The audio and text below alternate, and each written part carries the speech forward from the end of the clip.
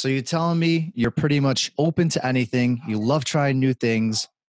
So here we are on a podcast. How does it feel? I like doing this. Thankfully, I have one or two marketable skills in my life. Not a lot, but talking and writing. So as long as I'm in those realms, I can't cook anything. I can't fix anything. I don't seem to be able to invent anything. But talking and writing, as long as I'm in that realm, I'm usually pretty comfortable. Yeah, this is pretty comparable to being like on, CNBC or MSNBC or one of those, right? Fox. Well, I've done a lot of this. One difference is that mostly when I'm on those shows, I'm paired with skinny, angry, blonde women in mini skirts who look at me and see their ex-husbands. So I don't think you and I have reached that point yet together, but we're just getting started. So anything is possible. Yeah, you do have that face. You got that ex-husband face going.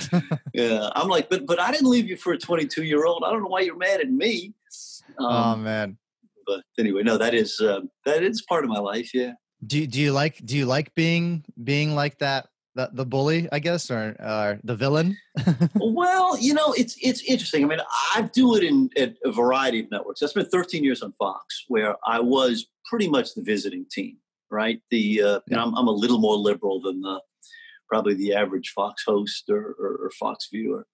It was an interesting performance challenge, to be perfectly frank about it. It's easy to appear in front of an audience where everybody is inclined to like you. When it's like, here's Ellis, and then they applaud. I mean, that's easy. It's harder to stand in front of an audience that is not inclined to like you or not inclined to agree with you. And so it demands more things of you as a public person. So if I'm going to get people to even listen to what I'm saying in a place like that, I've got to, be interesting, be charming, be funny, be surprising, be something other than just going on and yelling. If I'm sitting there with Sean Hannity and he and I are screaming at each other, which is something I try to avoid, the audience is going to think he's strong and think I'm a jerk. And, now if we were doing it on MSNBC and it was the same two of us, the audience would have exactly the opposite reaction because they're predisposed in a different direction. But I've actually come to enjoy the challenge of trying to, do my best in front of a tough audience. It's actually kind of fun when you get into it. Like, here's Ellis again, ready to bash in our parade. Well, it's like, and here's Ellis to lie to us. And then after that, it's up to me to handle it. Like in all my years at Fox, nobody ever told me what to say. The bosses never said, go easy on this person, or I had complete freedom. Now, it is true that the topic might be shaded in one direction or another, and it might be 7 of those skinny, angry, blonde women all yelling at me. So, it was sometimes a tough arena, but I like it. I mean, I'm from a big, loud family, so I guess I'm used to that sort of thing.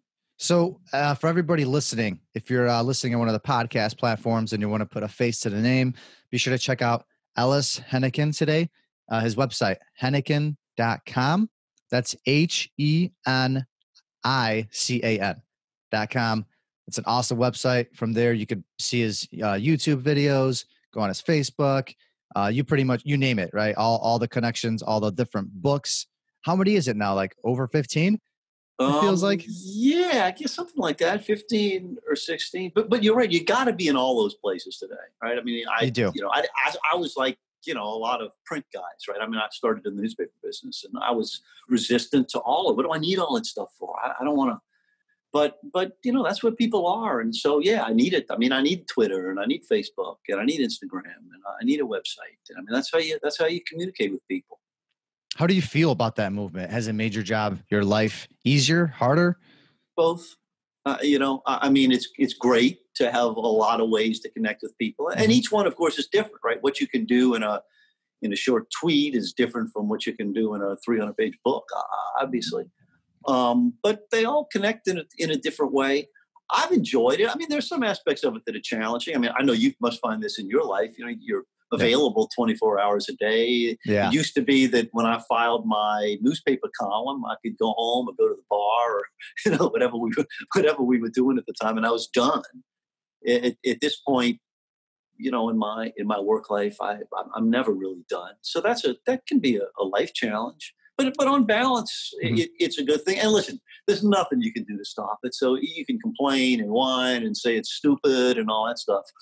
But it's here. It's going to continue to change. And if you want to be part of the big world, you got to find your place in it. Are you adjusting okay though? Like you think it's, with age, you're just getting more and more stressed because you're like, oh man, new things every day. What do I do with myself? I mean, listen, I have a sweet life. Let's be honest. Okay. I mean, this is not that hard, really. I get to hang out with people and meet interesting folks and, sit around and talk and tell stories. And, it beats real work. Let's be honest. Nobody wants to hear me complain about it. That's for sure. It has required stuff in me that I didn't realize was there or that I wasn't naturally inclined to. I mean, this whole entrepreneurial piece of it, right? I grew up, as I said, in the newspaper business, and it was my job to write the column. I wrote 3 of them a week for, 20-something years. And it was somebody else's job to sell the paper and promote the paper and get the ads. And, I didn't have to think about any of that. All I had to do was write my columns. And they had to be good or I was going to get fired. But today, I'm constantly thinking about technology, thinking about how do I reach the audience and how do I give them something that they consider valuable and would make them want to come back to me. And also, as that technology continues to change, and it's not stopping, it's going to keep changing, believe me, I have had to, in various ways, reinvent what it is that I do. Ink on paper thrown on your doorstep at 6 a.m. and billed by the month is not the way people communicate anymore. Yeah. And so if I want to be relevant as a writer or a talker or storyteller, or if I want to be able to make a living at this, I've got to find my place in all those new worlds. And that journey, trying to figure that stuff out and learn to operate in these constantly changing worlds, it's a daily challenge. And I'm proud of the fact that I've been able to do it and have some success at it. And I'm also frustrated sometimes by it because it's tough. Oh yeah. So it's safe to say it's helped you grow, right? Kind of overcome a few things. Yeah. And I did it because I had to. Let me be honest. I didn't wake up in the morning and say, gee, I'd love to change my career completely. I mean, was it nicer? How was, since I can't relate to that, like how was it just being able to write the paper and then shutting off for the whole weekend, right? You don't have to hear it from anybody until Monday, essentially. Yeah. Kinda. Well, it's funny.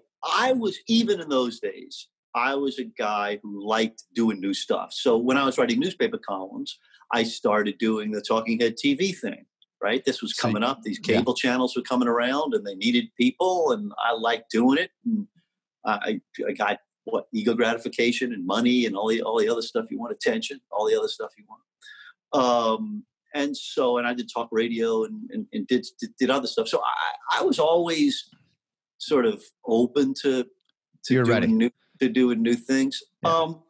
The part of it that was hard for me was thinking more entrepreneurially, if I'm saying that word correctly. I have the same problem.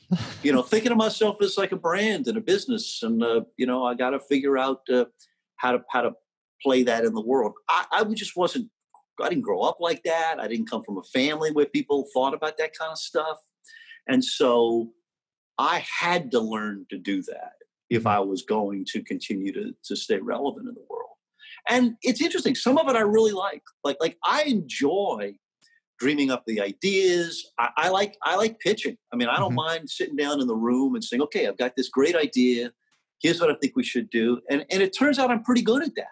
There are a couple of parts of it I'm not good at. I suck at asking for money. In fact, luckily I have some agents who can help me with that. But, I'm the guy who says, may I please do it for less? Turns out that's not a very good business strategy. So, I have had the money part of it, asking for money, asking people for money. Those of you guys who are in the sales world, it comes naturally, or at least you're used to it. But I've had to learn that, and I've had to find allies who can help me with it. Yeah, because they say, entrepreneurialism, that that it is a very dark, deep hole you kind of dive yourself into. Mm-hmm. It could. It's some say it's pretty narcissistic too, because you're selling yourself constantly. So that's Sure. something we're doing, all of us, all the time. How do you feel about that? Like, do you feel you've taken a hit with it a little bit? Well, that's a great question. Let me back up a second. Yeah. When I was growing up, and I come from a big Catholic Southern, grew up in New Orleans family, loud storytellers, talkers, sitting around the kitchen table arguing about stuff. That's the world I come out of. And we would talk about religion. Sometimes we'd even talk about sex. We would never talk about money. I mean, I don't know how much money my father made. I kind of grew up with the notion that there was something kind of tacky or low class when people talked about money. Mm-hmm. And so, did you talk politics? I'm sorry? Did you talk politics? Oh, all the time. Oh, okay. It was always, okay. we debated. And it's funny, what I do now for a living is kind of what I was doing when I was 8 years old at dinner. Okay. I didn't realize that was ironic. Career training, but it turned out that was career training. But the parts of it, yeah, it's a great question. I have had to make myself do that because, listen, I work in the media world in New York and in other places, and there are not a lot of shy people around here. I mean, you just have to learn to do it your way. I guess that's the real lesson I've learned. It's not that you have to be a pushy jerk. In fact, that's not something that would work for me because it's not who I am. But it turns out that's not the only way you can deal with this sort of stuff. You can deal with it in a way that's more comfortable for me, which is to be more, I don't know, try to be a little more charming about it or funnier or find a way to bond with people that isn't just, being this aggressive New Yorker, because that's not going to work for me. I mean, it works for other people. Yeah. I don't discount its value, but it's not me, and it wouldn't work for me, I don't think. Because I mean, that's part of your brand too, right? You're not really here as much talking about yourself. You really promote others, right? The storytelling aspect of it. Like that's a whole other part. Yeah, it's interesting. Some of it is about me and some of it isn't. Yeah. So let me separate like this. So in my time, and I still do some of this, as a newspaper columnist or as a TV performer, or even doing live talks, which thankfully I get to do some of. It's standing in front of an audience and being the luncheon speaker or the keynote or whatever it is. That is kind of about me. I mean, They have to be, right? Yeah, it's me giving my point of view about stuff. Whether I'm talking about what's going on with Donald Trump, or what's happening in the media, or some other topic. That is pretty much about me. The books that I've done are different. All of those are not really so much about me. Mm-hmm. They're me paired with somebody else, or somebody who has achieved something amazing in life. Oh yeah. Has had some extraordinary show. It could be a politician, a military guy, a sports hero, or just some regular person who has found him or herself in some amazing situation that could be a successful book about it. And so what I've been doing a lot of in the last few years is pairing up with those people and making these books. And so, we each bring something. It's like any good partnership. We each bring something unique. So they bring whatever the amazing stuff is they've done, and their willingness to sit down with me and share it with me and let me poke into it. Mm-hmm. And I bring my storytelling chops. So how do I write it? How do I tell it in a way that a reader is going to be interested in it? And this is the most important part of all, I suppose, is how do we do it in a way that it's going to sell a lot of copies? Publishers, want to make books that people want to read. I don't want to write worst selling books. I want to write books that millions of people read. And so crafting that, making that happen, figuring out, this is the right project and this other one isn't the right project. and then telling it in a way that people can feel something, can feel like the $20 they spent on that hardcover book were worth it. That's what I do. And that isn't so much about me. It's not Ellis.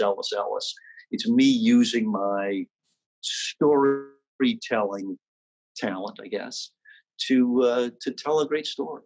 So is it kind of almost like giving back a little bit? So it's not always about you?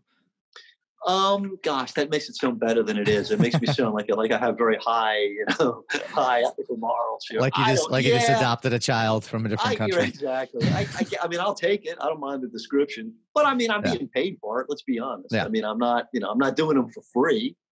I mean, some of the books you've written, like How to Catch a Russian Spy, The Uninvited, Let Me Finish, Tuesday's Promise, Making It in America. I mean, that's just to name a few. Which one's been what was the most difficult one to write? Honestly, I wouldn't say any of them have been dramatically more difficult than the others. Here's how. Let me unpack that for you. So, writing a book is hard. I mean, it's you got to write 300 pages or something like that. Sitting at a blank computer screen, no matter how experienced you are, it still takes a lot of concentration and a lot of energy. And, it's hard. It's a lot harder than writing a 700-word newspaper column or sitting down on a video screen and yakking with you for 45 minutes or an hour. I mean, this is fun, right? This isn't, I don't feel like I'm hating every second of this. This is cool. But I hope not. No, I mean, but writing is hard. I mean, and I've been a writer for a long time. It's still hard. So what differentiates the different books, and some of the people I've worked with, they're all people with big egos who achieve great things. I mean, I've written, a book with Chris Christie, former governor of New Jersey, with the head of training for the Navy SEALs, with an NFL coach and a NASCAR driver, and a baseball pitcher, and a lot of famous, big, major people, and they're all, police commissioner in New York. Managing them is part of my job. I've got to get them to, and to pay attention, to give it the time that it needs, to share, and to give me the good stuff. Honestly, when we start out, a lot of them have some idea of what they think their story is, but they're usually wrong. They usually don't really know what their story is. And so I've got to guide them down the road that helps them tell the story as well as it can possibly be told. So lately I've been working with the guy who's the governor of Maryland, Larry Hogan. And he's got an amazing story. I mean, he's a Republican governor in an overwhelmingly Democratic state, like 3-1 Democratic in Maryland. And yet he's the most popular governor in America. He has like an 80% approval rate, which is just off the charts. I mean, nobody today in politics has an approval rate. No. And he's got an amazing story. I mean, he'd never been elected to office before. He was a business guy. He came out of the real estate development business. 3 months after he was elected, he had riots in Baltimore, his biggest city, horrible, terrible riots that he really came in and was the hero of. And then 2 months after that, still in his first year as governor, he got late-stage lymphoma. So, life-threatening, horrible cancer. And he was extremely open about it with the people in the state. They went through chemo with him, and he lost his hair, and the Pope came and prayed on him, and Tim McGraw came and sang to him, and the people were all wearing these Hogan Strong bracelets pulling for him. And so this guy's got an amazing story. Yeah. And you got me in. Yeah. And he's the governor. So he's got all the, the political stories and the underdog running for office. And the book is going to come out in June. It's called Still Standing, which I think is a pretty good title. Yeah. But so we spent the last months trying to figure out, how do we tell it? He's actually was not hard to get to be open. I mean, he's a pretty open guy, but I've had others who were, much more reluctant to share things. And I had to convince them, hey, unless you're really open and honest here, this book is going to suck. People want the real. You got to be open and reveal stuff. You can't just put out a bunch of press releases. That's a boring book.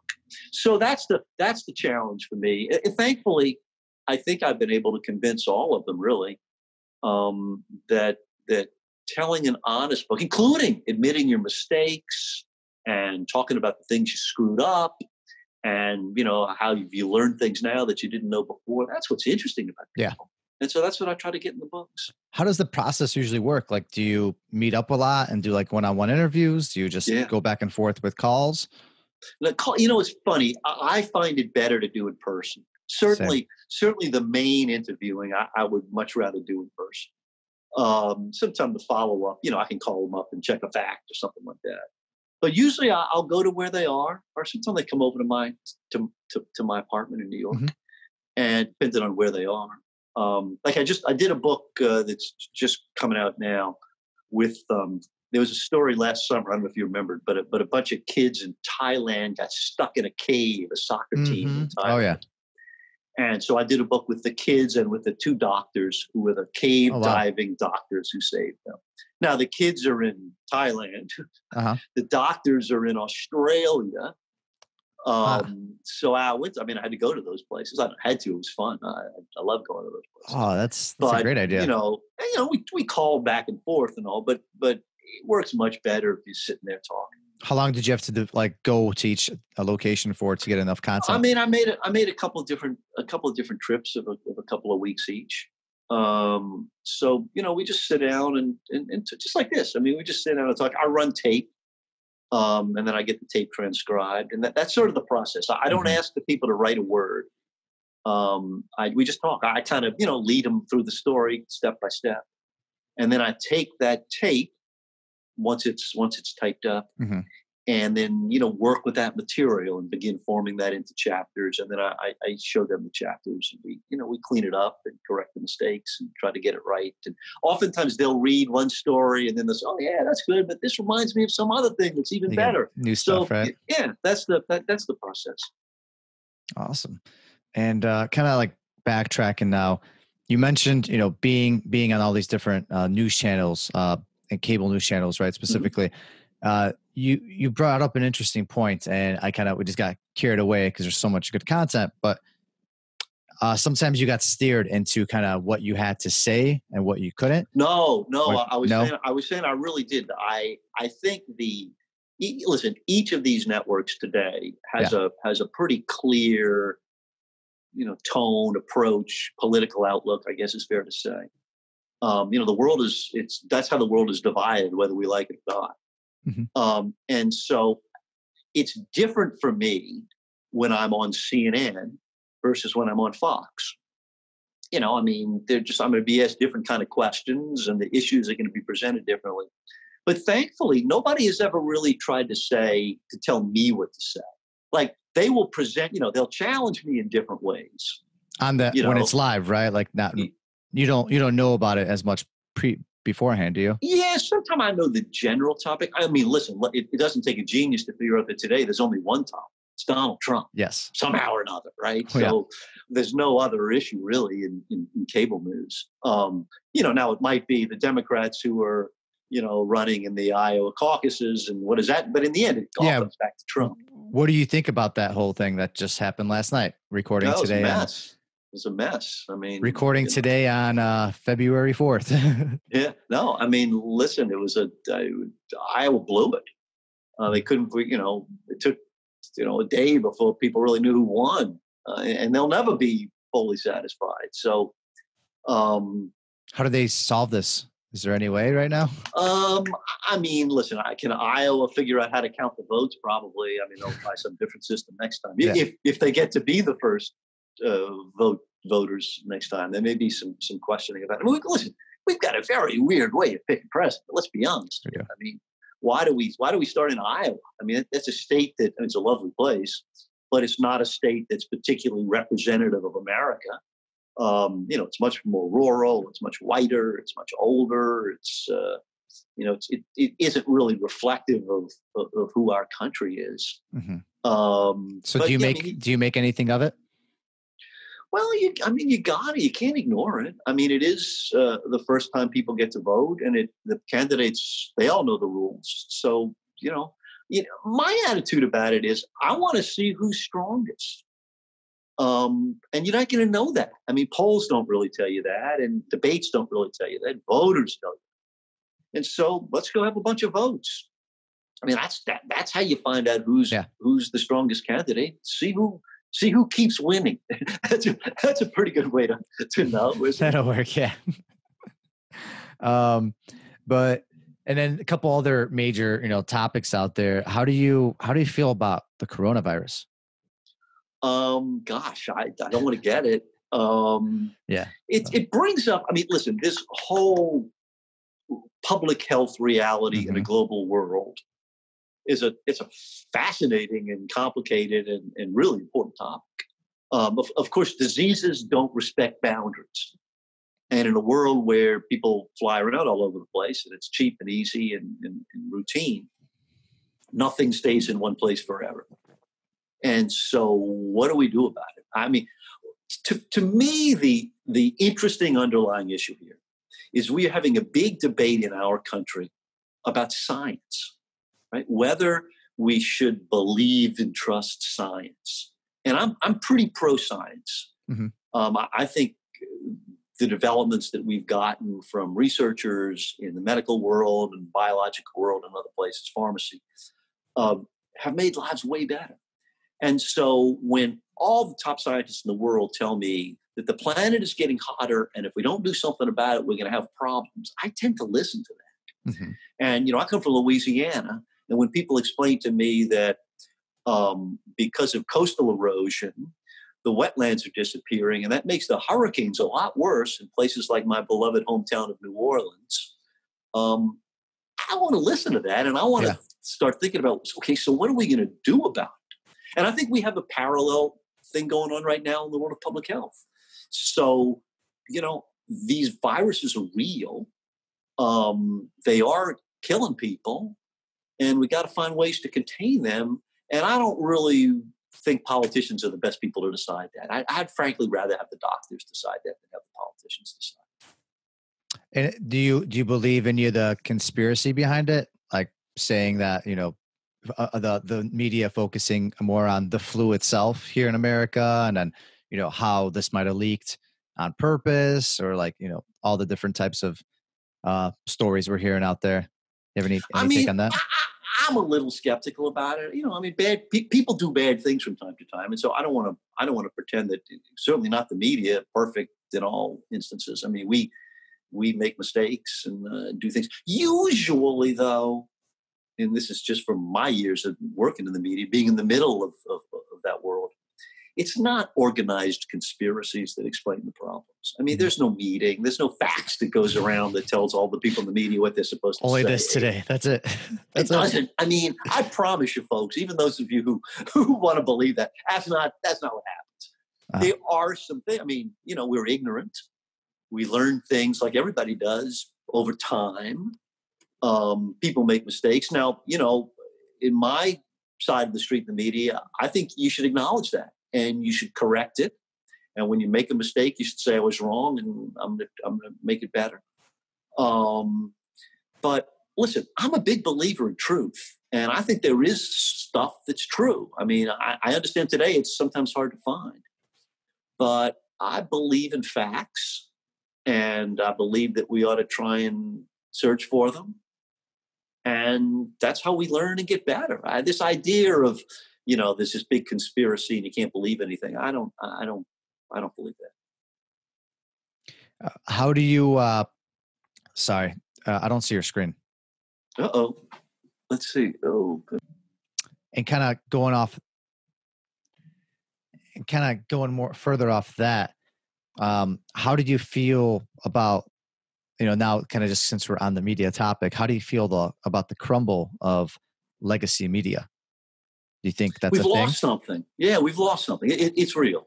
The newspaper business, which I come out of, is a shadow of its former self. I mean, there's the money and the resources that paid for a lot of great work isn't there anymore. And we've lost something, and we haven't fully replaced it yet. There's great promise, of course, in all this digital media and social media, but there's some things it doesn't do well. It's really good about allowing regular folks to be heard. That's valuable. But it's also true that we need great investigative reporters digging out things about government, and we need a Baghdad bureau telling us what's happening in Iraq. and multiply that by 1,000, and the social media world hasn't figured out how to provide that for us yet. And so it is worrisome. I mean, it's particularly worrisome in local communities across America, where there aren't people covering City Hall and the school board and the state legislature and all the stuff that really affects so many people's lives. Because the newspapers and to some extent local TV that used to provide that doesn't have the resources to do it anymore. So there aren't 20 local reporters covering local government in some middle-sized city. There's 2. And we're losing from that. And that's a bad thing. Why do you think that is? Is it overall just everybody's focused on bigger picture constantly? So we go to the bigger sources? I think it goes to technology. I mean, the audience left. People aren't buying the paper and advertisers aren't advertising. And so, I don't blame the publisher or the editor so much because the business model isn't there. You can see it happen. I mean, Craigslist essentially stole the classified advertising business from newspapers. It was hugely lucrative. We made tons of money on classified ads. Anytime you wanted to sell a car or buy a house or hire an employee, people used to put a little, 2 or 3 line ad in the paper. And, we at the newspaper, we charged them $1 a word or something for it. And, you could put a lot of words on one of those pages. And so that business is gone. And so those classified ads used to pay for 3 City Hall reporters. Yeah. And they're gone. And the readers are. So, I mean, I just think we're not smart enough. We need smart people and young people and techie people to help us sort that out. And I don't think we're there yet. Yeah. Because essentially what you're saying is these local papers need to find a way to get with the times. Yeah, and listen, they've all tried. They all have websites now, right? I mean, they've all, but not as many people know about them or go on them. And that's true, and it's also harder to make money there for some reason. And maybe your listeners and viewers will understand this better than I do. But for some reason, people are willing to pay 50 cents for a newspaper, but they don't want to pay $5 a month for access to a website. And I don't think the ads work as well. I think the local car dealer who put that ad in the newspaper found that was more successful than putting a banner ad on a website. Mm-hmm. And I don't know. You've just gone past my intelligence on that. I'll tell you, it's really important that we figure it out. And I'm racking my brain, but boy, I think I need help on that one. Yeah, because I mean, if you think about it, all these sources are free, right? Why pay a few bucks when you could log on to Twitter and get a link in the back end, or someone will post about it anyway, and it's free, right? That's true. Now, it may not be as good. It may not be as reliable. It may not be as true. It may be put through some crazy conspiracy filter or something. When you read something there, can you really believe it? I don't know. I mean, the New York Times and the Washington Post and Newsday, the paper that I worked at, none of them are perfect. But I'll tell you this, they had a pretty rigorous editorial process. And there were fact checkers and copy editors and some really smart people writing those stories. Mm-hmm. And again, conceding that it's not perfect, boy, it's a whole lot more reliable than what you're reading on your Facebook page. I promise you that. What's your prediction with all this, like 5-10 years? Do you think more and more crumble and things become even more centralized? I'm an optimist. I mean, I think we're going to figure it out. I mean, I think people will figure out how to make money and pay for great reporting and get more comfortable with the business models. And I hope. Mm-hmm. I know it's important. And people are trying different things. I mean, in some cities, some rich guy has bought the paper and is just subsidizing it. And in other places, people are subscribing online and paying for it that way. I do know this much, that in the end, things like great reporting, you got to pay for it. Somebody's got to pay for it. Because listen, I know I'm a writer. Writing's hard. I'm not going to do it for free. I'll talk for free, but I don't want to write for free. You think it's possible that kind of like how things are coming back, the 70s styles, the 80s styles, it's like, all in trends, Interesting. Is it possible that things start making their way back? Because, It's like flip phones are coming vinyl. back, the Yeah, vinyl records, right? Yeah. like, is it possible that we just get sick of all the fake news out there and that we want to get to the source and maybe like, we backtrack? Maybe that was better. I like the optimism that's wrapped up in that. I don't know. I think there is listen, it has never been more important than it is right this minute for all of us to know in a reliable and smart way what's going on in the world around us. We've never needed to know that more than we do today. Super important, and to our careers and our lives and our intellectual journeys and our psychological health. We need to know what's happening. And so I think that creates a market for people who are able to provide good versions of that. But I don't know. I don't think print newspapers are coming back. I mean, maybe a few people will like them in the same way that a few people like vinyl records. But the record business isn't anything like it was. I mean, artists don't make a lot of money on record sales anymore. The only way they make money is on touring and caps and T-shirts, So I'm not a nostalgist. I don't think, we're all going to go back to riding horses and buggies around. I don't think that's going to happen either. Yeah, and especially now with like, for example, officers and a lot of people out there wearing cameras at every step of the way. Yeah, that's true. That idea of like our lost privacy, and those are all legitimate concerns. But I don't think you can live off the grid, or if you do, it's you're going to miss a lot of stuff.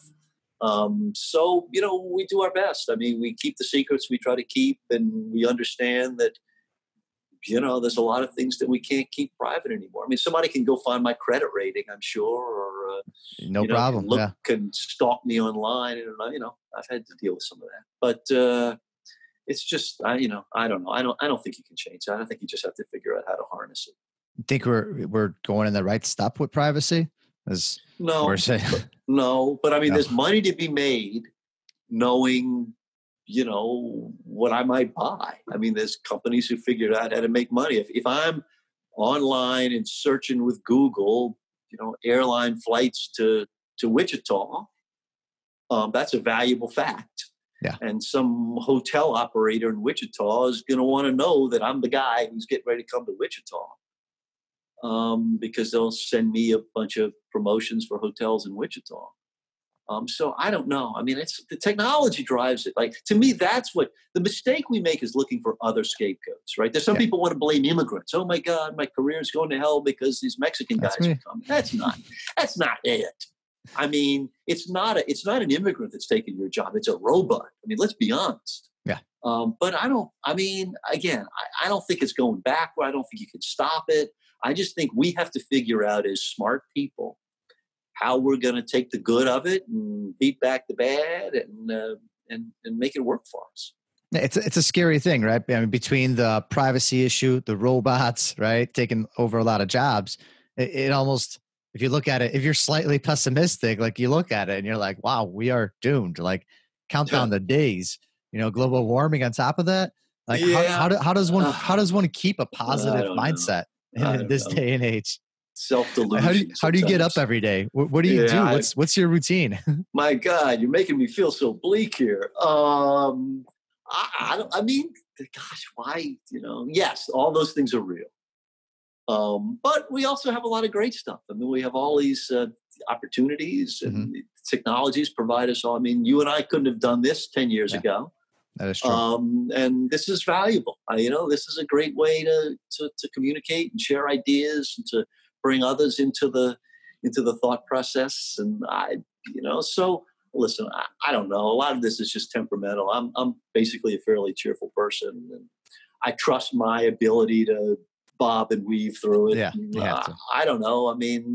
I hope I'm able to. Listen, that said, there are people who are suffering, and let's recognize it. If you were a factory worker in the Midwest, 55 years old, and your plant is closing, you are kind of screwed.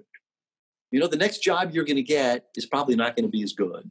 Mopping up something or handing something out, right? And somewhere in the service world, or if you're lucky enough to get that. And healthcare is expensive, and sending your kids to college is expensive, and real estate in some places is expensive.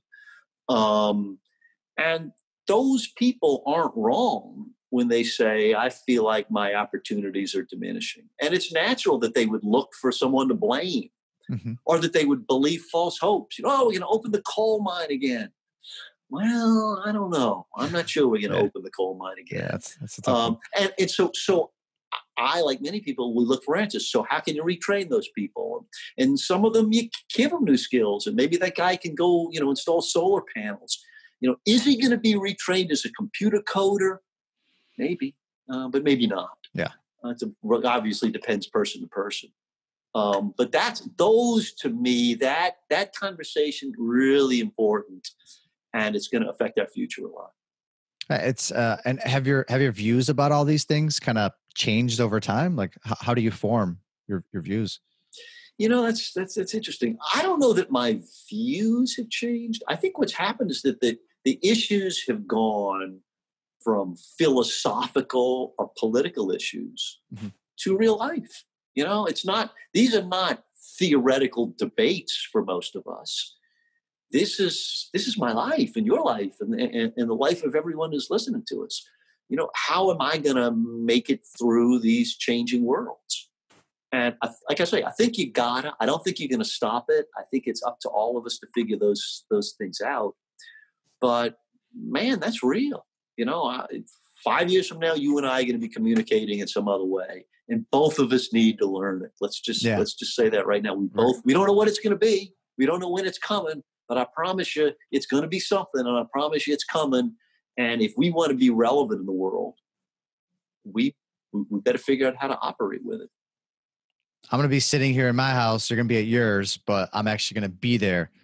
Like my person's going to be there, and I'll be communicating with you. Probably, yeah. Well, come sit on the couch. It'll be, I don't know. Somehow we'll figure it out. That'll be awesome. So it's kind of safe to say that maybe we're kind of opening. We're living more in the times. Like we're not all as much maybe zombies, right? We're more kind of being opened to life a little bit. Yeah, that's true. That's true. I mean, listen, it's threats and opportunities. Yeah. And so, those things can be pretty scary because we don't always know the answers. On the other hand, it's fun. Sometimes you find them in weird places. I mean, I'll give you one example. In my own career, as the newspaper business began to decline, it became clear to me that, hey, this isn't going to keep me going for the next 30 years or whatever it is I needed. So I was grateful that I had begun working in television and that I had established a presence in the digital world. What I didn't expect was that books would become a big part of my life. Now, books are in some ways the oldest and most, untechy form of communication imaginable. But there was still a great book business. A lot of people still read books. Yeah, and whether they read them, whether they read them online or they read them on a Kindle or they read them on ink on paper, who cares? But there were a lot of people still like reading books. And I think I understand why. Books are really a great way to dive into something, dive into a world, or to learn something, or to have yourself, stretch your mind in some way. And there's also a book business. They're publishing companies and they pay money for stuff and they know how to market it and get it in the hands of readers. And so unexpectedly, that turned out to be a great opportunity for me. Some core skills that I had, interviewing and writing and storytelling, were valued in that world, even though I had never really thought about it much. And that's produced a big part of my career in the past decade. And so, I guess the lesson in that is that you can find the answers sometimes in unexpected places. And you just need to be open, and you need to be willing to try stuff, and even if it's not all going to work. That's nicely put. I was going to ask, what's your recommendation for us to do? And it kind of sounds like stick with it, right? Stick with your skill set. That's all I got, man. I'm not smart enough to know where this stuff is heading. I don't think any of us are. But I do know the change will continue. I do know that it will put pressure on all of us. You know, the idea we do one thing for 50 years, that's over. None of our lives are going to be like that. And if we're going to stay relevant, we're going to continue to succeed, and we're going to be able to entertain ourselves and make the world a better place. You know, all the things we want from our lives. Yes. Right. You gotta be open and energetic and willing to be surprised. All right. Well, now, Ellis Henican, everybody, by the way, one more time, be sure to check out Henican.com. That's HENICAN.com. And now we're on to our listeners' favorite segment of the show. Welcome to the round with no name, because they're all taken. Miko is back. This is Miro's evil twin, Miko. He's taking over this round.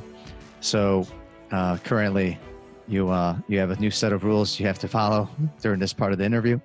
You will have 5 seconds to initiate an answer to every question. We just want to know a little bit more about you, Ellis, and we just don't want you thinking about it too much. Just giving us a quick answers, 5 seconds, and here we go. All right. What is your favorite book? Not one of your own. Oh God, that's so hard. The Execution of Song by Mailer, because it's a great piece of reporting and it's beautifully written. That's a Boss to Boss exclusive. First time. What is your favorite movie? God, 5 seconds. That's so hard. I go back to my youth, To Kill a Mockingbird. Just throw it out there. Yeah, that's a classic. As someone that's been mentioned actually like once or twice. Yeah. It's those of us from the South are influenced by it, I think.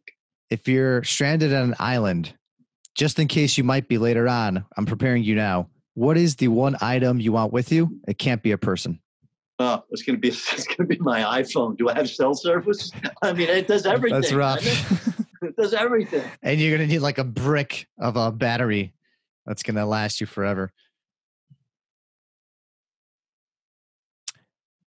If I handed you $1,000 to go buy yourself something nice right now after this podcast, what would you go out there and buy? Here's what I spend so much money on eating. Really, that's the one thing I like to go out to great restaurants. So I'd have 3 great meals in New York, which is about all it would pay for. That is a fact. I was just there. That's about what it would cover. Maybe 2 or 3. Depends on where we went. Better not be taking. I don't care about like I don't have a car. I don't care about great clothes. I love going out to great restaurants. I was just at. Speaking of which, what is your favorite restaurant? Your number one pick right now in New York? You know, the place I love, it's funny because we always go to places in our neighborhood. I live in Tribeca in Lower Manhattan. This place, there's a couple blocks from my house called Tamarind. It is an Indian restaurant. I didn't really think of like high-end Indian food, but it is so great. My wife and I go, we sit at the bar there. The food is absolutely amazing. The people are nice, and it's great. Tamarind on Hudson Street in New York. Oh, I'm going to write that one down. Last time I checked out Peter Luger's. That's a big meal, man. You're still getting over that. That was life-changing. Literally. You can't do that every week. No, like I'm not a big meat eater either. My fiance as well. We were done, but like, wow. And last couple more. Who is or has been your greatest mentor? People you've never heard of. Great editors, Don Lee Keith is a writer in New Orleans. John Cotter, who's one of my editors at Newsday. Don Forrest, another editor at Newsday. Those are the people I learned to do this from. All of them taught me the same thing. Tell stories people want to hear. What is the way that you drink your coffee? Every day, constantly. It's my last addiction. I'm not addicted to anything, but I am addicted to coffee. How do you drink it though? With whole milk. Whole milk? Whole milk, no sugar, whole milk. Oh, and strong. You're pro dairy, huh? There's so many anti-dairy people out there. How much is? I mean, come on, it's like an ounce. It's not that or less. I don't know. I don't. As far as I know, I'm very lactate tolerant. Lactose. That's what they call it. Lactose. Right? Lactate. I don't even. There's something for everything now. I got no problem. Join the club. I'm good with that. But don't offend anyone because everybody will get offended. So if for all the interviews that you've been on or you were interviewing someone, what is the one that you are so nervous for? Gosh, it's funny. I probably should be more nervous than I am. Here's what people. Here's how I'd answer that. When I used to do O'Reilly a lot, but while he still had a TV show, my liberal friends would always say, "How can you stand that guy? He's such a jerk." I'm like, you should meet some of my relatives. You know, he's like my uncles, except in my family, they're all drinking when we're having those conversations. So they're much tougher than whoever the most aggressive, scariest interviewer are. I am prepared from childhood for it. Bring it on, I say. And last but not least, if I came over there by your office and I was like, Ellis, I got $1 million idea for you. Let's sit down and talk. Yeah. And I walked in with socks and sandals. How would you feel about me? And you know, I'm very, very non-judgmental. I deal with a lot of strange people. You would have to do something a lot more than socks and sandals to get me to throw you and your $1 million idea out the door. I will take it from the devil himself. I respect that. And all right, the evil twin Miko is gone. The original Miro is back. You have survived, Ellis. You have survived. I did my best. Got to know a little bit more about you. We appreciate that, and we just want to thank you here for being on the show, being on Boss to Boss podcast. Ellis Henican, everybody has Henican.com. I think I butchered it once. Ellis Henican, Henican.com. And if you have any closing thoughts for us, definitely been a pleasure. The mic is yours. If there's anything else you listen, this is great, and I love what you're doing. I mean, you're pursuing ideas, you're diving into stuff that really does affect people's real lives today. These are big issues in a way, but every single one of them affects how it is that we're going to be able to have our careers and live productive lives and be successful. And if you can tie those big picture items into people's lives, your show will just do great. People will want to watch it and they'll learn something from it, and they'll come back again next time. Nice to be with you. Yes, it's been a pleasure. I really look forward to more in the future, and I'm excited. Thanks so much. And for everybody listening, that was a real New York ambulance, probably, right? Driving by. That was live. No editing there. That was live. And they're coming for me, I'm sure. I don't know. Take care, Ellis. See you. Bye-bye. That is all for this episode of Boss to Boss. Your next step is to visit bosstoboss.com, where you will find proven techniques followed by professionals to help you make that next step. Again, that is boss2boss.com. And remember, the time is now.